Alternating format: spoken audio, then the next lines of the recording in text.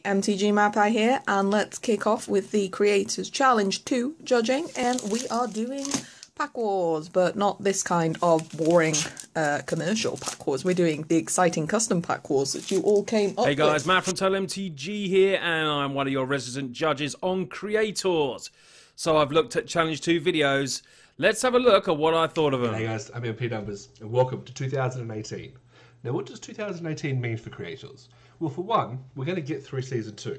We ended 2017 on a bit of a cliffhanger, having set Challenge 2. Due to a few little hiccups in the way everything's working, we haven't been able to get through to giving the feedback yet, but here we are.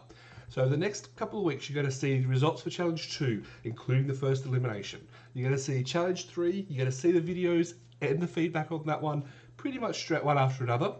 And then again, you're going to see Challenge 4, you're going to see the videos, you're going to see the results and the second elimination. Depending on where we get up to, you're probably even going to see Challenge 5 as well. So everything is moving in the background. We do apologise if videos haven't come out, but look, let's just dive into it. Let's go talk about Challenge 2.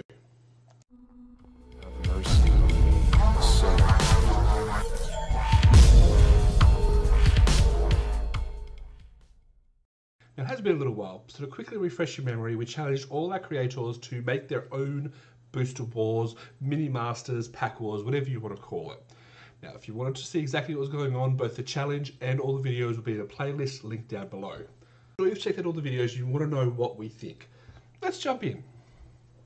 Okay, let's start with Project Peanuts. Now, Peanuts decided to go with an Iron Man twist to his Booster Wars challenge, which I've got to admit, I love playing Iron Man. In saying that, the fact that I love it means it's not really unique. It's not something new, it's just basically putting an existing thing and putting it onto camera. Let's have a look at the recording. The video was framed very well. We got a good shot of the gameplay. We were able to see exactly what was happening. I think the extra efforts to try and show the cards, not really necessary. We were worrying more about the game rather than the cards we were seeing. While recording, I also noticed there was a pretty big issue with the background noise. They definitely hear people talking in the background. Sometimes it can't be avoided, sometimes there are ways to get around it, and it was definitely noticeable. Other than that, I thought that it didn't really seem like you were trying to explain something. It just kind of was as you were going. There was no real structure, no explanation of what was happening. Look, in saying all that, I really loved the video, and especially the ending. Having the cards pulled over you was a good chance to have a little laugh. Project Peanuts. For this one, the concept was interesting, if not painful. And it was painful to watch. The foil card really spoke to me. But I felt like I was watching a genuine game, and I really enjoyed that. The only thing I would say is that at times when you were holding cards up to the camera to give us a look at what they were doing, they were reflecting the lighting, which made it quite hard to read, so maybe like an edited overlay would have been better for that. But overall, solid concept, if not one that wounded me personally, and I'm not sure I'll recover. But yeah, thumbs up. Project Peanut, what a fun, destructive game, my friend. I'm not sure whether I could play it. I don't know if I could just rip cards, but hey, it seemed fun. The lighting was really good. I like the way you explained it. It made me laugh. Just an all-round good video, dude. Breakfast with Nerds. Now, I really loved your idea. Being able to explore the whole plane by playing with the whole set rather than just one booster here and there. The downside of this one, I think, it's probably the most obvious one, is that it was way too long. I think it's one of those things that we could have really trimmed it up, montaged it a little bit down to maybe a 10-minute video. Having a full 36-minute video was just tricky, and I don't know how many viewers would stay around to watch the whole thing. In saying that, there were points where you did use the speed up and you did edit it together at points, and I just kind of wish there was a bit more of that. Again, your play area is really well framed. You've got the overhead camera set up perfectly, and that little box in the corner to show you guys just adds that little bit extra there.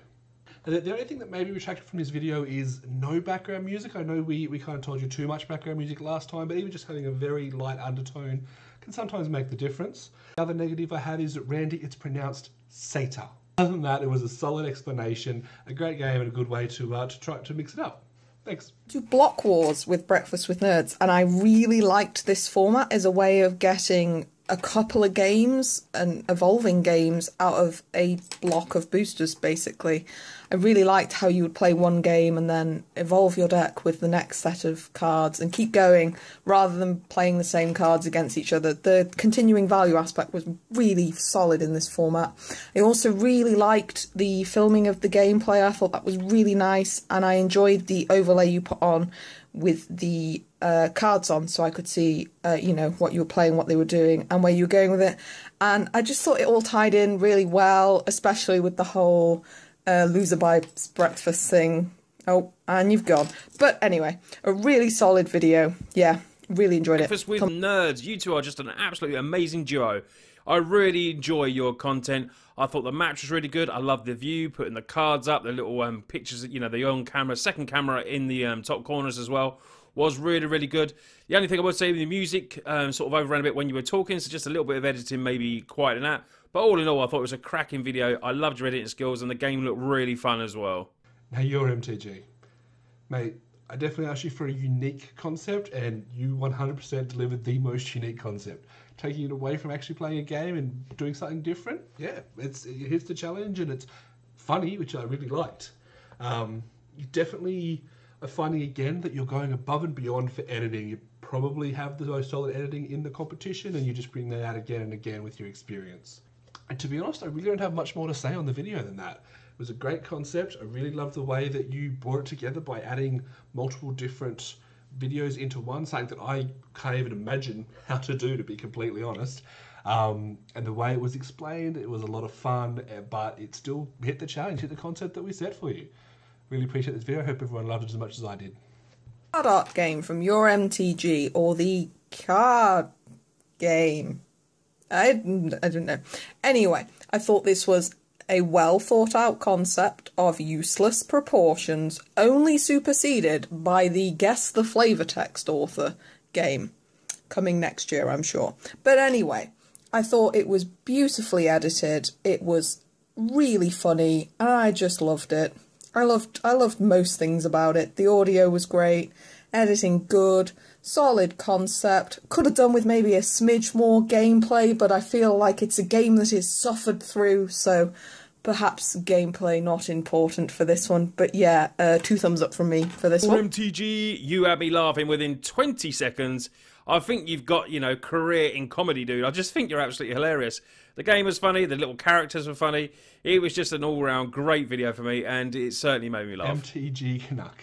Mate, the first thing I'm going to say is I really love the intro. I love the energy, the charisma, everything you're bringing into the intros of your videos lately.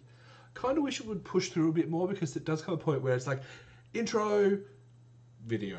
And I know from personal chats it's something you're working on, but I really definitely appreciate what you're doing in the intro effort. To start with a negative, I think the biggest thing that detracts from this video is the complexity of your format. I think you could definitely trim 2, 3, 4 of your rules and still make it a unique concept that doesn't go over the top and can be easily played. I know if I was going to sit down and play this at my local shop, I would need to have a guide for at least the first couple of turns, which is just a bit too much in my personal opinion. In saying that, I really love that you've picked up a lot of the feedback from the first challenge. You've used a much better font in the video, it's much easier to read. I love the way that you're speeding up the video and putting some music in to make it kind of go through a bit seamlessly, pace it a bit better. And the way it's recorded was really well. The only downside I have, and obviously more of a personal thing, is that the play area, sharing a playmat, crowding everything into one when you're trying to play a game, just a bit awkward. Obviously, as always, you get a couple of extra cute kid points. Always great to see Canuck Jr. in there. And the other thing I mentioned is there were probably a few too many times where you stopped to explain a card, to walk through something that maybe didn't need to be shown on camera, because again, it doesn't really relate to the format, more of the card. But anyway, thanks for the video. Really appreciate it. Definitely, as always, seeing improvements. Really happy to see that, mate. Next up, we have MTG Canuck Pack Wars, and I really loved the concept and the work you put in behind this and how this format was put together, and you definitely had the most comprehensive set of rules and guidance and recap for them that I really appreciated, because it was a complicated setup, but you explained it really well to the point where we were able to pilot some of it here, which was great fun. The only thing mechanics-wise, and I know we're not supposed to talk about the mechanics properly, but if you rolled really well at the start and got lots of things onto the battlefield, there was no recovery in-game for that. You knew immediately you'd lost if you were facing down against someone who'd done well. So maybe there could have been like a sort of recovery aspect that you could be rolling at the end of term to see if you could like get more free stuff onto the battlefield. But other than that, I mean, solid format. Some of the audio, when we were moving between sections, so when we were going from gameplay to explaining to the rules summary, the audio was a little bit sort of off, muffly, just not in line with the previous audio. That was the only thing that stood out with me. And of course, when you introduce, you know, your wonderful children, they just stole the show. They really did. I'm sorry, but MTG Canuck Jr., big thumbs up from me. MTG Canuck! Man, your editing skills are getting so much better. From the first video I ever watched on your channel, your skills are just getting so good. As each challenge goes on, as each video I watch, you're just getting really good, man. The game looked very, very in-depth. It was quite a long video, but it did seem fun. Love having your little lad in there. It was a good video, dude. And like I said, your editing skills are getting so much better. Foodtime, Commander variant of Booster Wars. Now this is a simple one, and people love Commander. Now, similar to Peanuts, it's not a completely unique idea, but it's a But I like it because it's something that is very popular. You yourself are a Commander player and Commander content creator, so it fits with your style, it fits with your brand. A couple of quick questions I had about the format itself. What happens if your rare is a land or a spell or something that can't be a Commander? I don't play enough Commander to know exactly how it works, but I'm pretty sure those are in the rules. On the video, I think a very smart play to use your voiceover instead of using the live audio. Obviously, don't know what the live audio sounded like, but adding your voice over the top and just having the video, definitely a positive. I liked the way that you finished the game when it started to get boring and summarised it rather than playing us through the whole thing, which would have taken way too long. I really like the way that you put in pros and cons of different alternate options to give people ideas, to give people suggestions. The only kind of downsides I have here is with your lighting. It's very glary on the cards and on the table. Obviously, playmats can help that. On the cards, it's a bit tricky, and that's probably one of the hardest things to work with when you're working with live magic. And finally, the writing that you have in the middle there with the life totals needs an outline, just a nice little outline on there, just so it's not running into the cards, as we can see right there. Otherwise, again, liked the video, really liked your ideas of bringing your own brand in and mixing in with your current things. Great to see. Thanks, mate. The Mini Masters from Foodtime. I thought this was a pretty solid concept. I really liked the aspect of you would get to play your rare with a big focus on your rare, but obviously this skews the format slightly to somebody who gets that bomb rare and just sort of dominates the game, and you're sat there like, oh, well, I never stood a chance. But anyway, mechanics-wise, that's not important. I thought the rules were well, you know, put together, such as they were, and there was some gameplay. The only thing I'd say is I found the voiceover a little bit flat. I'm not sure. I like watching live gameplay, but gameplay with voiceover just didn't seem to cut it for me, especially in a format like this. I think to help that, maybe when you were saying, you know, what you were playing, you could have put up on the screen a little overlay with what the card was so that we could see the text of the card. For those of us like me who aren't familiar or quite as familiar with some of the cards yet, that would have helped following the format and maybe given the commentary a bit more colour. But other than that, I thought it was a well put together video with a solid concept. So yeah, thumbs up. So the second to last video I watched was Foodtime. You've incorporated Commander, I knew you would. It was really fun. I thought the game looked really fun, the way you were playing it, explaining it. The lighting for me was a little bit bright at the top, so I couldn't really see the cards. So it would have been nice maybe to have the cards coming up on the side, something like that. But you did explain the game very well. I liked the running commentary, and it was a nice video, dude. Finally, whole box and dice. For one, really loved the slide at the start with the introduction and the summary of the ideas. I also like that you've got the basics up. I know you used it for a few other videos, but you can see the cards. Everything's clear, there's no glare. On the downsides, the challenge was to actually play a game, have an opponent. You didn't quite do that. We saw a bit of gold fishing and a bit of basic instructions, but didn't quite get there on hitting the challenge. I really like your concept. Probably one of the better ways to include the lands out of all of our competitors today. And otherwise, it was a very solid format, one that was easy enough to pick up, simple enough to play, and seems like a bit of fun as well. Finally, Coops, don't be that guy that sleeves for pack wars. Nobody wants to be that guy. They're just cards. It's fine. And whole box and dice pack wars. This one, I really liked how simple the concept seemed initially, but how tactical the gameplay potentially could be. So with the communal land pool, and there only being 3 ofs, and you sort of trying to get into the head of your opponent and sort of being like, well, I know you need, you know, I have a feeling you need those 2 swamps, but I'm going to take one and sort of ruin that plan. And the small hand size as well really makes it quite complicated to anticipate what's coming, and do you try and build on what will happen in the future or what you have in your hand now. I just loved the level of gameplay you could achieve from a single pack of Pack Wars. I thought it was brilliant.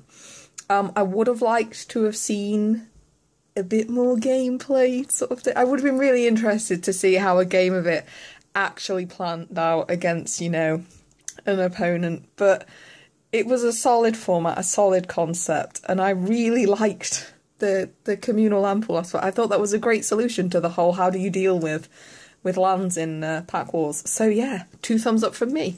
So the last video I watched was Whole Box and Dice. Coops, man, nice video. Shame you didn't get someone to play against. That was a bit, I would have seen the gameplay a little bit better.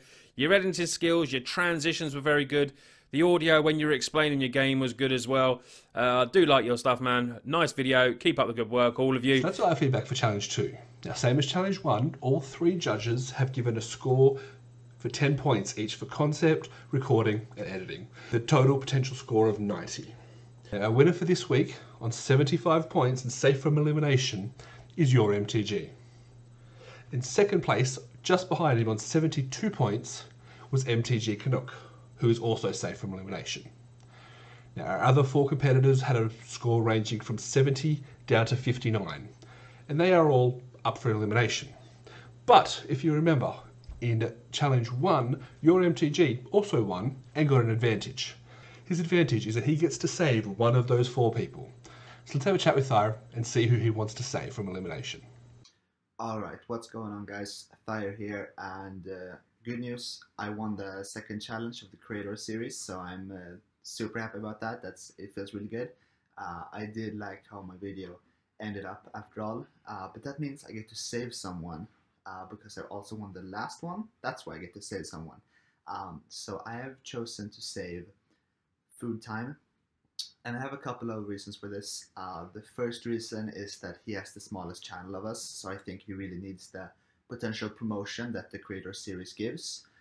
Getting the retweets, getting the shares and everything, I think that's very important for his channel because I think he makes great videos. I also think he, last challenge, made a fantastic video. I think it was the perfect length and everything, and so that was really good. I think he deserves a chance to just be saved because of that, because he did so good. Also, his video he made now also had really good audio, and I did like the length of the video as well, because I can't sit through a 30-minute video on my schedule, you know. So I like those under 15-minute videos. I think the voiceover thing he did was really good, and that's why I've chosen to save Foodtime. So congrats, buddy, and I hope to see more great videos from you in the future. Alright, bye guys. So that leaves us with Breakfast with Nerds, Project Peanuts, and Whole Box and Dice up for elimination. All the competitors have been given the chance to vote for who they believe should be eliminated and why. Let's check out the votes. The first vote is for Project Peanuts, based off video quality. The second vote is for Project Peanuts, based off video quality. The third vote is for Whole Box and Dice as a strategic vote. Fourth vote is for Project Peanuts, a strategic vote. The fifth vote is for Project Peanuts, again a strategic vote. And that's a majority vote, being 4-1 and one no vote. So that's Challenge 2, another win for Yore MTG and Project Peanuts, unfortunately our first eliminated contestant. Thanks for watching. Please don't forget to check out all the videos for the challenge in the links below. Also make sure you hit that subscribe button. We've still got 7 more challenges before the end of this series. And finally, if you're really enjoying the series and you do want to support, we do have a Patreon over at patreon.com where we've got some pretty cool rewards for people who might be interested in helping us out.